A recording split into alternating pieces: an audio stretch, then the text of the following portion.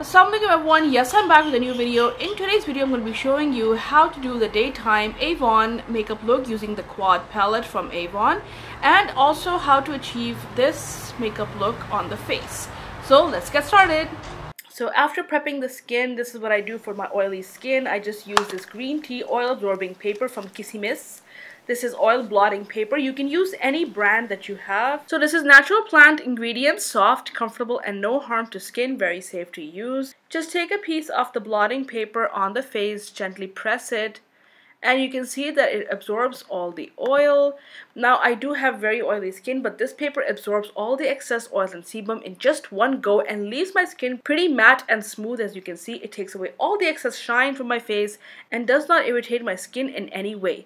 And the effects last for pretty long. Then I'm going to use the MAC Prep and Prime Fix Plus, which is a lightweight mist of water packed with vitamins and minerals, infused with a blend of green tea, chamomile, and cucumber to gently soothe and refresh the skin. Gives an instant boost of hydration while delivering a soft sheen to refresh and finish makeup. This holy grail of hydrating mist can be used with other products in near endless ways. Improve the wear of makeup or moisturize and soothe tired skin. Let's do the eye makeup first. I'm going to use my eyelash curler, which is this one that I have. For a mirror, I'm going to use this one. Love it.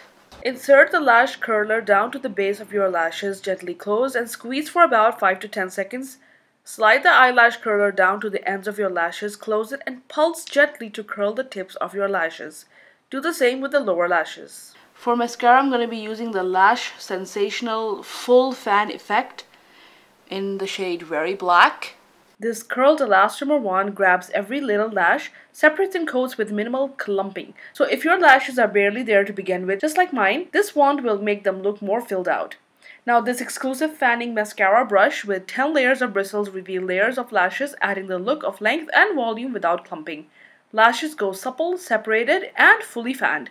This mascara delivers thick lashes that never feel weighed down. Next, I want to use Nature's Ingredients with Natural Aloe Vera Extract Lip Balm. This is inspired by nature's goodness. This is from Marks & Spencer. It's a lovely lip balm, has a light texture, gentle on the skin, lasting and well moisturizing. And the best part is it doesn't smell so strong. For eye pencil, I will use my favorite Bourjois Liner Stylo Ultra Black. Intense deep color from the very first stroke. Convenient combination of an easy-to-use pencil with a long wearing hold of a liquid liner. Bourjois pencil eyeliner is enriched with carnauba and beeswax, giving it an ultra-soft texture which glides effortlessly across the delicate eye area without snagging. So I already did a detailed True Color eyeshadow quad from Avon eye makeup look. You can check it out on the upper right-hand corner. Just click on the eye. So for moisturizer, I'm going to be using the sample size from Sephora, which is Instant Moisture Plus Cream Hyaluronic Acid Booster. Now this intensive best-selling formula hydrates and nourishes skin for up to 24 hours. That's what it claims. Now it recharges skin with hyaluronic acid for intense hydration with a weightless feel.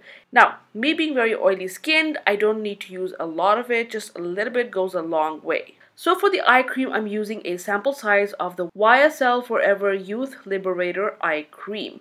All you have to do is apply morning and evening, dab onto the skin around the eyes, then finish with gentle sweeping movements. Now this has a unique texture designed to visibly recontour the eye instantly. So it claims to reduce appearance of wrinkles, dark circles, and puffiness, and helps to freshen up, tone, and redefine eye contours. Now this can be used under makeup. After applying the moisturizer and eye cream, I will wait for about 5 minutes just for the skincare products to fully absorb, and then I will apply the primer. So for primer, I'm going to be using Marks & Spencer Autograph Instant Radiance Primer, the ideal solution for tired and dull skin. Helps to brighten the complexion, enhancing the skin's natural glow and helping makeup stay in place. Apply before foundation to leave skin soft and smooth with a flawless, illuminated base, ready to apply makeup. So I'm going to let the primer set in for about 5 minutes, and then we're going to move on to the DD cream. And you've heard of BB creams, you've heard of CC creams, but have you heard of DD creams? So this is the best of both worlds. This is in the shade light medium with an SPF of 30. Starting out as a white cream, this product slowly changes color as it's rubbed into your skin to give you a natural glowing finish with a light coverage complete with SPF 30 to help protect your face from sun damage. Take care of your skin while also giving it a touch of coverage with this Autograph Daily Defense DD Cream. For blush, I'm going to be using this cream blush from Makiage Kuwaiti. I got this from Jeddah. This is really amazing. If you're looking to achieve that fresh looking lit from within glow, cream blush is a must. This is in the shade 02. Creamy formulas make it easy to add a natural looking flush, and unlike their powdery counterparts, they're hydrating, often nourishing, and super blendable.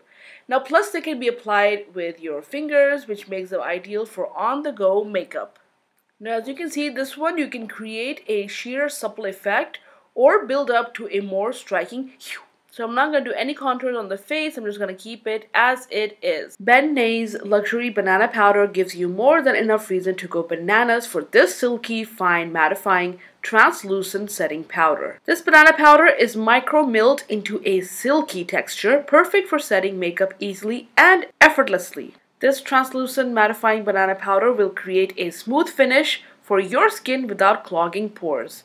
Use it to set your makeup for the perfect finished look. If you have oily skin just like me, this is a must-have.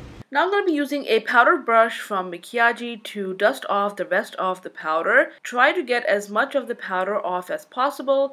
Now the face may look a little pale or yellow tinted after this, which is mainly due to powder residue. Don't worry, this will go away after a few minutes. So for powder blush, I'm going to be using this random brand called Dream. This is in the shade 4. I know it looks very dark, but it is not. I'm going to be using Real Techniques blush brush to apply it. I'm applying the powder blush ever so lightly on the apples of my cheeks for a cute young look. And for eyebrows, I love my Rimmel eyebrow pencil. It's just my absolute favorite. This is in the shade Black Brown, which is 004. Now for a natural look, just apply the product in angles by following the way your hair is growing. Use a very light hand. Now using the highlighter shade 1 from the Avon Quad palette, I'm going to be placing the highlighter on these places. The inner corners of your eyes tend to be more prone to darkness than other areas of the face.